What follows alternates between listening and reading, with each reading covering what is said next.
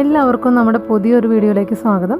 അപ്പോൾ ഇന്ന് ഞാൻ ചെയ്യാൻ പോകുന്നത് നല്ലൊരു ഗ്രേവിയാണ്. ഒരു പ്ലെയിൻ സാലനയാണ് നമ്മളിന്ന് ചെയ്യാൻ പോകുന്നത്. അപ്പോൾ ഈ ഗ്രേവി എന്ന് പറയുന്നത് നമ്മൾ പൊറോട്ടയുടെ ഒക്കെ കൂടെ നമ്മൾ സൈഡായിട്ട് വാങ്ങിക്കാറുണ്ട് റെസ്റ്റോറൻറ്റുകളിൽ നിന്നൊക്കെ. അതല്ലെങ്കിൽ അവർ നമുക്ക് സെർവ് ചെയ്ത് തരുന്ന ഒരു നല്ല ടേസ്റ്റി ആയിട്ടുള്ള ഒരു ഗ്രേവിയാണിത്. അപ്പോൾ ഇത് ബിരിയാണി പുലാവിൻ്റെ ഒക്കെ കൂടെ നല്ല സൈഡായിട്ട് പോകുന്ന ഒരു ഡിഷും കൂടിയാണ്. അപ്പോൾ ചിലർക്ക് ഗ്രേവി വേണമെന്നുണ്ടായിരിക്കും. പുലാവും അതുപോലെ ഫ്രൈഡ് റൈസ് അങ്ങനെയൊക്കെയുള്ള കാര്യങ്ങൾ കഴിക്കുന്ന സമയത്ത് കുറച്ച് ഗ്രേവി എന്തെങ്കിലും താല്പര്യമുള്ളവരുണ്ടാകും. അപ്പോൾ അവർക്ക് വേണ്ടിയിട്ട് മെയിനായിട്ടും ഇങ്ങനത്തെ ഗ്രേവി ആയിരിക്കും അവർ തയ്യാറാക്കി കൊടുക്കുന്നുണ്ടാവുക. അപ്പോൾ ആ രീതിയിൽ നല്ല ടേസ്റ്റി ആയിട്ടുള്ള റിച്ച് ആയിട്ടുള്ളൊരു ഗ്രേവിയാണിത്. അപ്പോൾ ഇതിൻ്റെ തിക്നെസ് എന്നൊക്കെ പറയുന്നത് നമ്മുടെ ഇഷ്ടത്തിനനുസരിച്ചിട്ട് കൂട്ടുകയോ കുറയ്ക്കുകയോ ഒക്കെ ചെയ്യാം കേട്ടോ. ഞാനിപ്പോൾ ഒരു അല്പം തിക്നെസ്സിലാണ് എടുത്തിട്ടുള്ളത്. ശരിക്കും നമ്മൾ പുറത്തുനിന്ന് കഴിക്കുന്ന സമയത്ത് അവർ കുറച്ചുകൂടി ഒന്ന് ലൂസായിട്ടുള്ള ഒരു രീതിയിലായിരിക്കും ആ കറി കൊടുക്കുന്നുണ്ടാവുക. അപ്പോൾ അത് നമ്മുടെ ചോയ്സാണ് കേട്ടോ.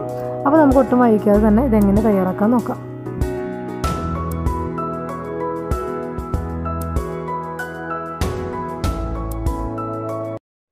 ഇനി നമുക്ക് ഗ്രേവി തയ്യാറാക്കാനായിട്ട് എന്തെല്ലാം വേണമെന്ന് നോക്കാം. അപ്പോൾ അതിനായിട്ട് ഞാനിവിടെ ഒരു 3 ചെറിയ സവാള എടുത്തിട്ടുണ്ട്.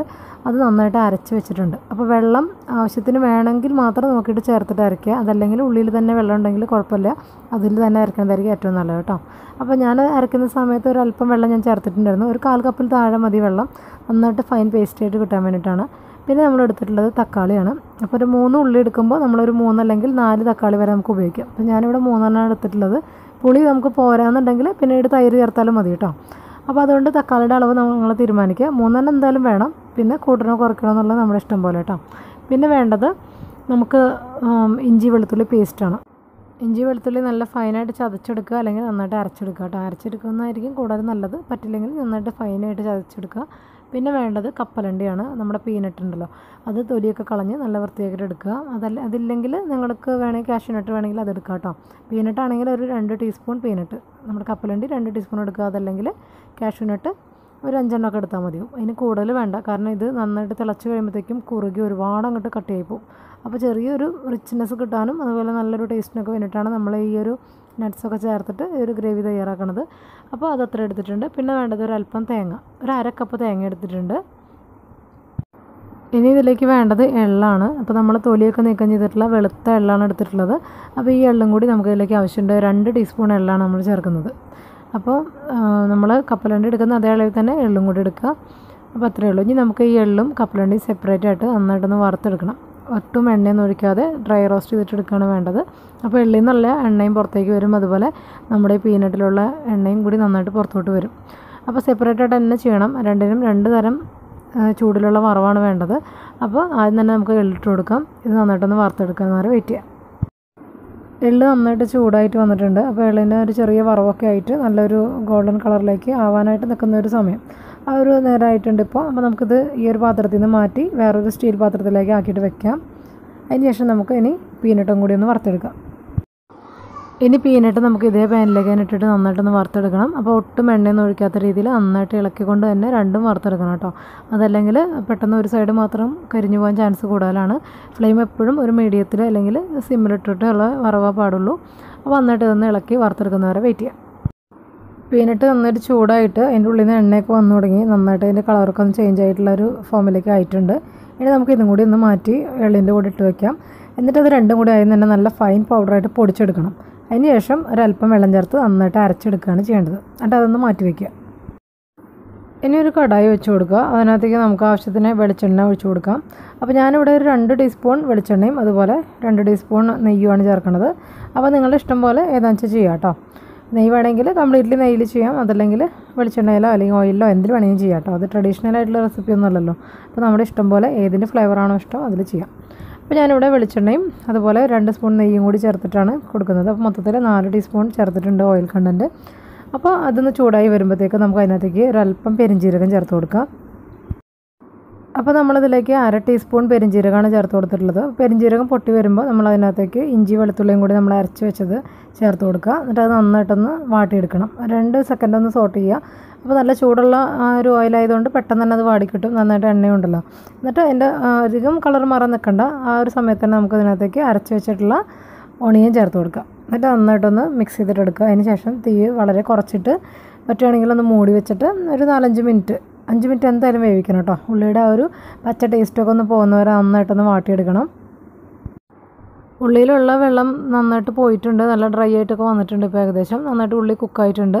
ഈ ഒരു സ്റ്റേജിൽ നമുക്ക് ഇനി ഇതിനകത്തേക്ക് അരച്ച് വെച്ചിട്ടുള്ള തക്കാളി ചേർത്ത് കൊടുക്കാം. ഇതിലേക്ക് ആവശ്യത്തിന് ഉപ്പും കൂടി ഈ സമയത്ത് ചേർത്ത് കൊടുക്കുക. എന്നിട്ട് നന്നായിട്ട് ഇതൊന്ന് മിക്സ് ചെയ്തിട്ടെടുക്കുക. നല്ലപോലെ ഒന്ന് മിക്സ് ചെയ്യുക. അതുപോലെ തക്കാളി നന്നായിട്ട് വെന്ത് നന്നായിട്ട് ഓയിൽ തെളിഞ്ഞ് വരുന്ന ഒരു ഫോം ആവണം. സവാളയാണെങ്കിലും വഴറ്റി വരുന്ന സമയത്ത് അതിൻ്റെ ആ ഒരു വെള്ളം നനവൊക്കെ പോയി കംപ്ലീറ്റ്ലി അത് പോയതിന് ശേഷം നല്ലൊരു എണ്ണമയം തെളിഞ്ഞ് വരുന്ന ഒരു സമയമായിരിക്കണം കേട്ടോ തക്കാളി ചേർക്കേണ്ടത്. അതിന് മുമ്പ് ചേർക്കരുത്. സവാളയുടെ പച്ച ടേസ്റ്റ് ഉണ്ടെങ്കിൽ കറിക്ക് ഒരു ടേസ്റ്റും ഉണ്ടാവില്ല. അപ്പോൾ അത് പ്രത്യേകം ശ്രദ്ധിക്കുക കേട്ടോ. കറക്റ്റായിട്ട് സവാളയും തക്കാളിയും വന്നിട്ടുണ്ടെന്നുള്ളത് നമ്മൾ പ്രത്യേകം ശ്രദ്ധിക്കണം. അരച്ച് ചെയ്യുന്ന ഗ്രേവി ആയതുകൊണ്ട് നമ്മളത് കറക്റ്റായിട്ട് ഫോളോ ചെയ്തില്ലെങ്കിൽ കംപ്ലീറ്റ്ലി ഫ്ലോപ്പായിരിക്കും. ശ്രദ്ധിക്കുക കേട്ടോ. അപ്പോൾ ഇനി തക്കാളി ഒന്ന് മൂടി വെച്ചിട്ട് ഒരു 5 മിനിറ്റിനോളം വേവിക്കുക. അപ്പോൾ സിമ്മിലിട്ടിട്ട് വേണം വേവിക്കാനായിട്ട്. അപ്പോൾ നന്നായിട്ട് വെന്ത് നല്ലൊരു രീതിയിൽ എണ്ണ തെളിഞ്ഞിട്ടൊക്കെ വരും. അപ്പോൾ അതുവരെ എന്തായാലും ഒന്ന് കുക്ക് ചെയ്തിട്ടെടുക്കാം. അപ്പോൾ ഈ സമയം കൊണ്ട് നമ്മൾ വറുത്ത് വെച്ചിട്ടുള്ള ആ ഒരു കപ്പലണ്ടിയും അതുപോലെ തന്നെ എള്ളും കൂടിയിട്ട് ചൂടൊക്കെ ഒന്ന് ആറി വന്നിട്ടുണ്ട്. അതൊന്ന് പൊടിച്ചെടുക്കണം. അപ്പോൾ അതിൻ്റെ കൂട്ടത്തിൽ കൂടെ നമുക്ക് കുറച്ച് ഹോൾ മസാലയും കൂടി ചേർത്തിട്ട് വേണം പൊടിക്കാൻ. അപ്പോൾ അതെന്തൊക്കെയാണെന്ന് നമുക്ക് നോക്കാം. അപ്പോൾ ഹോൾ മസാലയിലേക്ക് ഞാൻ എടുത്തിട്ടുള്ളത് ഒരു 4 ചെറിയ ഗ്രാമ്പു, അതുപോലെ ഒരു 2-3 പീസ് പട്ട, പിന്നെ ഒരു ചെറിയ കഷ്ണം തക്കോലത്തിൻ്റെ ഒരു ചെറിയ പീസ് മതി, പിന്നെ ഒരു 3 ഏലക്ക കുരു മാത്രം എടുത്തിട്ടുള്ളത്. ഇത്രയും കാര്യങ്ങൾ ഞാൻ ഇതിലേക്ക് മിക്സിയിലേക്ക് ഇട്ട് കൊടുത്തിട്ടുണ്ട്. എന്നിട്ട് ഇതെല്ലാം കൂടി ഒരുമിച്ചായി തന്നെ നന്നായിട്ട് പൊടിക്കുക. അതിന് ശേഷം നല്ലപോലെ പൊടിഞ്ഞതിന് ശേഷം നമ്മളൊരു അല്പം വെള്ളം ചേർത്ത് നല്ല പേസ്റ്റാക്കിയിട്ട് അരച്ചെടുക്കുക. തക്കാളി നന്നായിട്ട് കുക്കായിട്ടുണ്ട്. അതിലെ വെള്ളമൊക്കെ വറ്റി നല്ല രീതിയിൽ അത് വെന്ത് നല്ല ഓയിലൊക്കെ തെളിഞ്ഞ് വന്നിട്ടുള്ള ഫോം ആയിട്ടുണ്ട്. ഇനി നമുക്കിതിലേക്ക് ഒരു 1/2 ടീസ്പൂൺ മഞ്ഞൾപ്പൊടി ചേർത്ത് കൊടുക്കാം. ഇനി ഇതിലേക്ക് 1 ടീസ്പൂൺ മല്ലിപ്പൊടി ചേർത്ത് കൊടുക്കുന്നുണ്ട്. അതിന് ശേഷം 1 ടീസ്പൂൺ കാശ്മീരി ചില്ലിയും കൂടി ചേർത്ത് കൊടുക്കുന്നുണ്ട്. അപ്പോൾ എരിവ് വേണമെങ്കിൽ നമുക്ക് കുറച്ചുകൂടി കൂട്ടിയിട്ടൊക്കെ ഇട്ട് കൊടുക്കാം. മല്ലിപ്പൊടി ഇത്രയേ പാടുള്ളൂ കേട്ടോ. ഈ റെസിപ്പി ചെയ്യുമ്പോൾ നമ്മളെപ്പോഴും കാശ്മീരി ചില്ലി യൂസ് ചെയ്യാനായിട്ട് ശ്രദ്ധിക്കണം. കാരണം ഇതിനധികം എരിവുണ്ടാവില്ല ഈ തരം ഗ്രേവികൾക്ക്. അപ്പോൾ നിങ്ങൾക്ക് പേഴ്സണലി എരിവ് വേണമെങ്കിൽ മാത്രം സാധാ മുളക് പൊടി ഇട്ടാൽ മതി, അല്ലെങ്കിൽ ഈ ഒരു കാശ്മീരി ചില്ലി തന്നെ യൂസ് ചെയ്യാം കേട്ടോ. ഇനി പൊടികളൊക്കെ ഒന്ന് എളുപ്പത്തിൽ വാടി കിട്ടാനൊക്കെ ആയിട്ട് നമുക്കൊരു കപ്പ് വെള്ളം ഒഴിച്ച് കൊടുക്കാം. അപ്പോൾ ഇത് അത്യാവശ്യം കട്ടിയിലാണ് ഇരിക്കുന്നത്. അപ്പോൾ ഈ ഒരു ഫോമിൽ ഇത് മിക്സായിട്ട് കിട്ടാനൊക്കെ ഇത്തിരി ബുദ്ധിമുട്ടായിരിക്കും. അപ്പോൾ ഇത്തിരി വെള്ളം ചേർത്ത് നന്നായിട്ട് മൂടി വെച്ച് തിളപ്പിച്ച് കഴിയുമ്പോഴത്തേക്കും പൊടികളൊക്കെ നന്നായിട്ട് വെന്ത് ഓയിലൊക്കെ തെളിഞ്ഞ് വരും. അപ്പോൾ അതുവരെ നമുക്കൊന്ന് വെയിറ്റ് ചെയ്യാം. മെഷറിംഗ് കപ്പിൽ 1 കപ്പ് വെള്ളമാണ് ചേർത്തിട്ടുള്ളത്. അപ്പോൾ മെഷറിംഗ് കപ്പ് ഇല്ലെങ്കിൽ നമ്മൾ സാധാരണ ഏതെങ്കിലും ഒരു സ്റ്റീൽ ഗ്ലാസ്സിൽ 1 ഗ്ലാസ് വെള്ളം ചേർത്താൽ മതിയാവും. എന്നിട്ട് ഇത് എണ്ണ തെളിയുന്നവരെ നന്നായിട്ടൊന്ന് മൂടി വെച്ചിട്ട് വേവിക്കുക. ഈ ഒരു സ്റ്റേജ് വളരെ ഇമ്പോർട്ടൻ്റ് ആയിട്ടുള്ളൊരു സമയമാണ് കേട്ടോ. കാരണം ഈ സമയത്ത് പൊടികൾ നന്നായിട്ട് വെന്തിട്ടില്ല എന്നുണ്ടെങ്കിലും കറിക്ക് ടേസ്റ്റ് ഉണ്ടാവില്ല. നന്നായിട്ട് വെന്ത് അതിൻ്റെ പച്ചച്ചൊവയൊക്കെ മാറുന്ന വരെ വെയിറ്റ് ചെയ്യുക കേട്ടോ. ഇതിലേക്ക് ഇനി അരച്ച് വെച്ചിട്ടുള്ള എള്ളും പീനട്ടും കൂടിയിട്ടുള്ള ഒരു പേസ്റ്റ് ചേർത്ത് കൊടുക്കുക. ആവശ്യത്തിന് വെള്ളം കൂടി ഒഴിച്ച് കൊടുക്കുക ഈ സമയത്ത്. അപ്പോൾ നമുക്ക് എത്രത്തോളം ഒരു തിളച്ച് വരുമ്പോൾ നല്ലോണം കട്ടി ഉണ്ടെന്നുണ്ടെങ്കിൽ അത് നോക്കിയിട്ട് വെള്ളം ഒഴിച്ച് കൊടുക്കുക കേട്ടോ. വെള്ളത്തിൻ്റെ അളവൊന്നും കറക്റ്റ് ഞാനിവിടെ പറയുന്നില്ല. അത് ഓരോരുത്തരും ചെയ്യുന്നതിനനുസരിച്ച് വ്യത്യാസമൊക്കെ വരും. അപ്പോൾ ഈ ഒരു പീനട്ടിൻ്റെ ഒരു പച്ച ടേസ്റ്റ് ഉണ്ട്. അപ്പോൾ അത് കംപ്ലീറ്റ് മാറുന്ന വരെ നമ്മൾ നന്നായിട്ട് വേവിച്ചെടുക്കണം. ഒരു 5 മിനിറ്റ് 6 മിനിറ്റൊക്കെ പിടിക്കും നന്നായിട്ട് അതൊന്ന് തിളച്ച് ആ ഒരു പീനട്ടിൻ്റേതായിട്ടുള്ള ടേസ്റ്റ് മാറിപ്പോകാനായിട്ട്. അപ്പോൾ അതുവരെ നന്നായിട്ട് വേവിക്കുക. അത് നന്നായിട്ട് വെന്തില്ലെങ്കിൽ ഒരു കപ്പലണ്ടിയുടെ ടേസ്റ്റ് മുമ്പിൽ നിൽക്കും. പക്ഷേ നമ്മൾ കാഷ്യൂനട്ടാണ് ചേർക്കുന്നതെന്നുണ്ടെങ്കിൽ അത് അത്രയും ഇത് വേഗം അങ്ങോട്ട് അറിയില്ല. അപ്പോൾ പീനട്ട് ചേർക്കുമ്പോൾ നമ്മൾ ഈ ഒരു കാര്യം പ്രത്യേകം ശ്രദ്ധിക്കണം. നന്നായിട്ട് തിളപ്പിച്ച് അതിൻ്റെ ആ ഒരു ടേസ്റ്റ് മാറുന്ന വരെ കുക്ക് ചെയ്യണം. പീനട്ട് അപ്പോൾ ഒരുവിധം വെന്ത് നല്ലൊരു അതിൻ്റെ റോ ടേസ്റ്റൊക്കെ പോയി വന്നിട്ടുണ്ട്. ഇനി നമുക്ക് ഇതിലേക്ക് തേങ്ങ അരച്ചത് ചേർത്ത് കൊടുക്കാം. തേങ്ങ ഒരല്പം വെള്ളം ചേർത്തിട്ട് നല്ല നമ്മൾ കറിക്കൊക്കെ അരയ്ക്കുന്ന പോലെ അരച്ചെടുത്തിട്ടുള്ളതാണ്. ഈ തേങ്ങ നമുക്ക് 2 രീതിയിൽ ചേർക്കാം. വേണമെങ്കിൽ ഒന്ന് വറുത്തിട്ട് അരച്ചെടുക്കാം, അതല്ലെങ്കിൽ പച്ചയ്ക്ക് നമ്മൾ ഡയറക്റ്റായിട്ട് അരയ്ക്കുന്ന പോലെ അരച്ചെടുക്കുക. അപ്പോൾ ഞാനിവിടെ പച്ചയ്ക്കാണ് ചേർത്തിട്ടുള്ളത്. നിങ്ങൾക്ക് ഇഷ്ടം പോലെ എങ്ങനെയാണെങ്കിൽ ചെയ്യാം കേട്ടോ. തേങ്ങയും കൂടി ചേർത്ത് ഒരു 4-5 മിനിറ്റ് ഇപ്പോൾ നന്നായിട്ട് തിളച്ചിട്ടുണ്ട്. അപ്പോൾ അതിൻ്റെ ഒരു പീനട്ടിൻ്റെ റോ ടേസ്റ്റും ഒക്കെ പോയിട്ടുണ്ട്. തേങ്ങയുടെയും ആ ഒരു പച്ച ചുവയൊക്കെ മാറി നല്ലൊരു ടേസ്റ്റിലേക്ക് വന്നിട്ടുണ്ട്. അപ്പോൾ ഈ സമയത്ത് ഉപ്പ് കുറവുണ്ടെങ്കിൽ ചേർത്ത് കൊടുക്കുക. അതിന് ശേഷം ഇനി നമുക്ക് ലാസ്റ്റായിട്ട് ഇതിലേക്ക് ഒരല്പം കുരുമുളക് പൊടി ചേർത്ത് കൊടുക്കുക. അതിൻ്റെ അളവ് ഒരു 1/2 ടീസ്പൂണൊക്കെ ഞാൻ ചേർക്കുന്നുള്ളൂ. അപ്പോൾ നിങ്ങൾക്ക് വേണമെങ്കിൽ കൂടുതൽ ഇടണമെങ്കിൽ ഇടാം കേട്ടോ. അപ്പോൾ ഇതും കൂടി ചേർത്ത് നന്നായിട്ടൊന്ന് മിക്സ് ചെയ്യുക.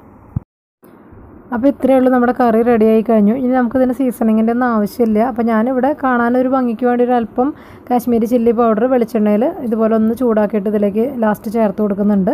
അപ്പോൾ അത് ഓപ്ഷണലാണ്, ഇല്ലെങ്കിലും കുഴപ്പമില്ല കേട്ടോ. അപ്പോൾ വേണമെങ്കിൽ മതി. പിന്നെ അതിലേക്ക് ഒരു അല്പം കറിവേപ്പിലയും കൂടി ഇട്ട് കൊടുക്കുന്നുണ്ട്. അപ്പോൾ ഉണ്ടെങ്കിൽ ചേർക്കുക. അപ്പോൾ അതൊരു ഭംഗിക്കൊക്കെ വേണ്ടിയിട്ട് ഫോട്ടോയ്ക്കും ഒരു കാണുമ്പോൾ ഒരു നല്ല ലുക്കിനൊക്കെ വേണ്ടിയിട്ട് ചേർത്തതാണ്. അപ്പോൾ നിങ്ങളുടെ കയ്യിൽ ഇല്ലെങ്കിൽ ചേർക്കണമെന്നൊന്നുമില്ല. അപ്പോൾ ഇത്രയേ ഉള്ളൂ നമ്മുടെ സിമ്പിളായിട്ടുള്ള റെസിപ്പി. ഇനി നമുക്കിതൊരു സെർവിങ് പ്ലേറ്റിലേക്ക് മാറ്റിയിട്ട് എങ്ങനെയാണെന്നുള്ളത് കാണാം. അപ്പോൾ ഗ്രേവിയുടെ ഒരു തിക്നെസ് ഇപ്പോൾ നിങ്ങൾക്ക് കാണാൻ പറ്റുന്നുണ്ടാവും. ഞാനൊരല്പം കട്ട് ചെയ്യാൻ എടുത്തിട്ടുള്ളത്. നിങ്ങൾക്ക് ഇതിൽ എത്രത്തോളം വേണമെങ്കിലും ലൂസാക്കാം, ചൂടുവെള്ളം ചേർത്ത് കൊടുത്താൽ മതി. എന്നിട്ട് നന്നായിട്ടൊന്ന് മിക്സ് ചെയ്ത് ഒന്ന് തിളപ്പിച്ചെടുത്താൽ അതനുസരിച്ചിട്ട് ഗ്രേവിയുടെ തിക്നെസ് കിട്ടും. അപ്പോൾ അത് നമ്മളുടെ ഇഷ്ടം പോലെ ചെയ്യണം. ഞാൻ ആദ്യമേ പറഞ്ഞിട്ടുണ്ടായിരുന്നല്ലോ. അപ്പോൾ തിക്നെസ്സൊക്കെ നമ്മളുടെ ചോയ്സാണ്. അപ്പോൾ അത് നിങ്ങൾ ശ്രദ്ധിക്കുക. അപ്പോൾ ഇതുപോലെ നല്ല ഈസിയായിട്ട് നമുക്കിത് ചെയ്തെടുക്കാൻ പറ്റും. നല്ല ടേസ്റ്റി ആയിട്ടുള്ളൊരു കറിയാണ് പൊറോട്ട, ചപ്പാത്തി അങ്ങനെയുള്ള കാര്യങ്ങൾക്കൊക്കെ. അതുപോലെ റൈസ് വെറൈറ്റീസിനും നല്ല സൈഡായിട്ട് നമുക്ക് സെർവ് ചെയ്യാൻ പറ്റുന്ന ഒരു റെസിപ്പിയും കൂടിയാണ്. അപ്പോൾ ഇതിനകത്ത് നമുക്ക് എന്ത് മീറ്റ് വേണമെങ്കിലും അത് ചേർക്കാം. അതല്ലെങ്കിൽ ഇപ്പോൾ എന്തെങ്കിലും എഗ്ഗോ അങ്ങനെ എന്തെങ്കിലും വേണമെങ്കിൽ എഗ്ഗ് പുഴുങ്ങിയിട്ട് ഇതുപോലെ കട്ട് ചെയ്ത് ചേർത്ത് കഴിഞ്ഞാൽ എഗ് കറിയായിട്ട് നമുക്ക് യൂസ് ചെയ്യാം. അപ്പോൾ എല്ലാത്തിനും ഒരു ബേസായിട്ട് ഉണ്ടാക്കുന്ന ഒരു ഗ്രേവിയാണിത്. അപ്പോൾ ഇത് നമുക്ക് ഏത് രീതിയിൽ യൂസ് ചെയ്യണമെന്ന് നമ്മുടെ ഇഷ്ടം പോലെ നമുക്ക് ചെയ്യാം. അപ്പോൾ ഇതിനകത്ത് ഇപ്പോൾ നമ്മൾ വെള്ളം ചേർത്തതിന് പകരം ഇപ്പോൾ ബീഫിൻ്റെ സ്റ്റോക്കാണ് ചേർത്തതെന്നുണ്ടെങ്കിൽ ഇത് ബീഫ് ഗ്രേവി ആയിട്ടുള്ളൊരു ടേസ്റ്റിൽ കിട്ടും. ചിക്കൻ സ്റ്റോക്കാണെങ്കിൽ ചിക്കൻ്റെ ഗ്രേവിയിലുള്ള ടേസ്റ്റ് കിട്ടും. അപ്പോൾ നമ്മുടെ ഇഷ്ടം പോലെ. അപ്പോൾ അങ്ങനെ ഏത് രീതിയിൽ വേണമെങ്കിൽ നമുക്കിതിനെ കൺവേർട്ട് ചെയ്യാൻ പറ്റും.